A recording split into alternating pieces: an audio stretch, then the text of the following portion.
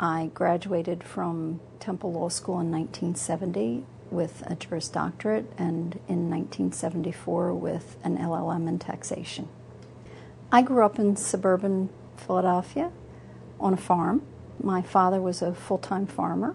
I was very fortunate because I went through the North Penn school system, and I was very fortunate to be able to take Latin and advanced math and sciences from 7th grade on.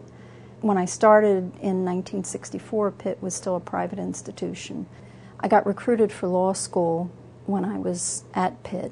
NYU wouldn't give me a scholarship for living expenses. So I couldn't afford to live in New York City. So I decided law school was a good thing and went to Temple. My favorite teachers were probably Dr. McGraw and Warren Ballard. Dr. McGraw taught contracts, and Professor Ballard taught corporations. I was here before the fire and before you had transactional courses and before you had the electronic libraries. And I went to law school, everybody had big heavy books and the library was dark and dingy, and it was a very rigid approach, a lot of Socratic method.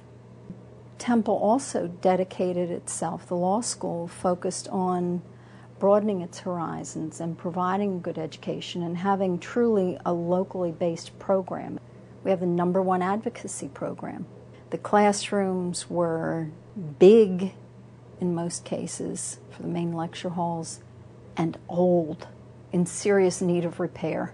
The library had good content, but it was not the most conducive to facilitating the students' learning. Oh, it's magnificent.